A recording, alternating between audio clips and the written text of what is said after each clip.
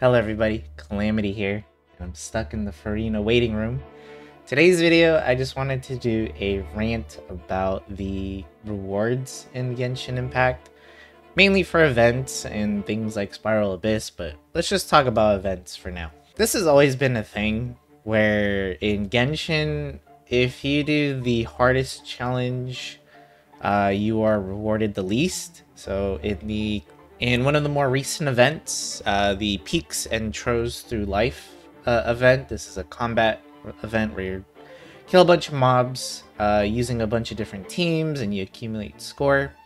And as you can see, the best rewards are given to you early on at just 2,000. You'll get, primogems, especially for, free-to-play players and low spenders is the most valuable thing you can get.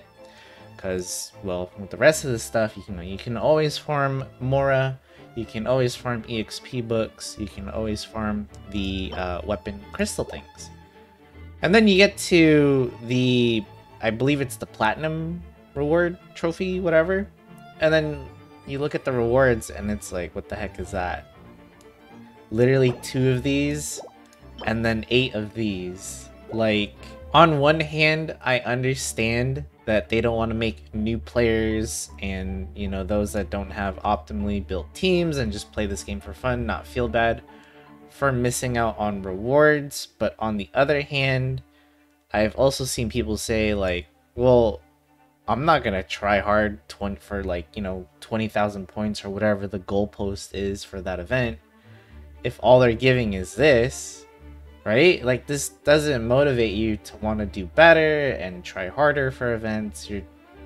I mean, most of y'all are probably just happy with the, 8,000 point rewards, right? And then, who cares about this? It's just a few crystals. Like, honestly, you could go out into your main world, go to your favorite mining spot, farm a bunch of crystal ore, then teleport to the nearest blacksmith of your choice in whatever major city and craft 20 of these blue ones specifically, right? And that will be faster than actually doing this event and getting the 20,000, because you have to go through three teams and like multiple waves of monsters, which can take a lot of time.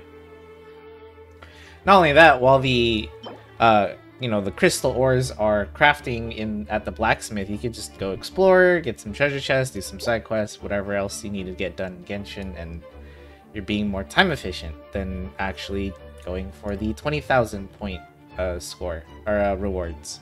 Like, obviously, if you're a whale and you spend a lot of money on this game, you're clearing this 20,000 easily, right? This is no challenge for you.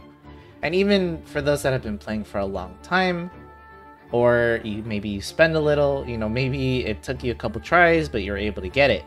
And it doesn't feel good getting the 20,000, because, again, the rewards just don't feel good. What are you going to do? Brag to your friends?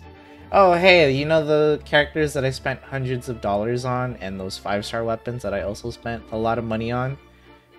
Look how much score I got in this latest event. Like, no one's going to be like, wow, that's crazy. Everyone's going to be like, well, yeah.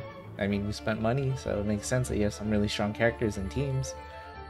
Like, the rewards themselves don't even have to be primogems. You know what I mean? Like, there are so many things that this could be to make it at least worthwhile to do. Like, if you don't want the new players to be upset that they're missing primogems, then you could put maybe like Fragile Resin as a reward. You could put maybe purple level weapon materials, purple level talent materials as a reward.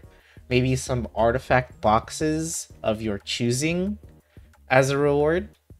You could also put maybe like a weekly boss material of your choosing as a reward.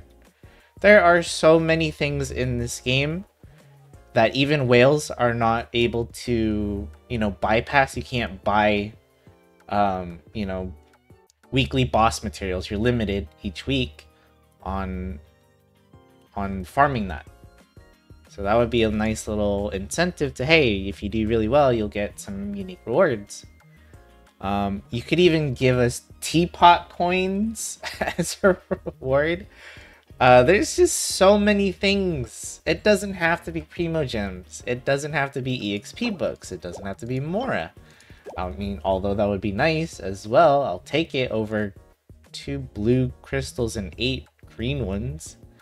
Like, there's so many different things that could be given as rewards to players, and you could reward those that do want to like push, you know, push for the hardest rewards and actually feel good about it.